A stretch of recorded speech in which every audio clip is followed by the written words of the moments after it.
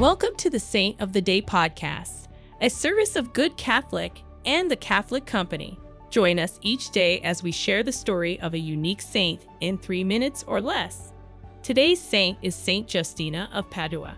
Saint Justina of Padua, who lived in the 3rd century, was a young and pious Christian woman who dedicated her virginity to Jesus. She received baptism at the hands of Saint Prazdosimus, the first bishop of Padua in Italy.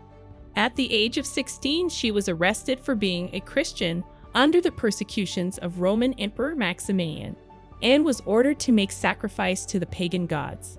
When she refused, she was stabbed with a sword and left to die.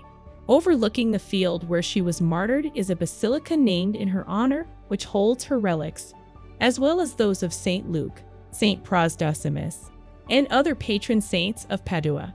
Her feast was the day the Catholic naval forces won victory over the Turks in the Battle of Lepanto in 1571, which increased her popularity among the faithful. Saint Justina of Padua's feast day is October 7th. As Catholics, we also celebrate the feast of Our Lady of the Rosary today, so if you can, pray a rosary today. Saint Justina, pray for us. Thank you for tuning in. This is a Good Catholic podcast.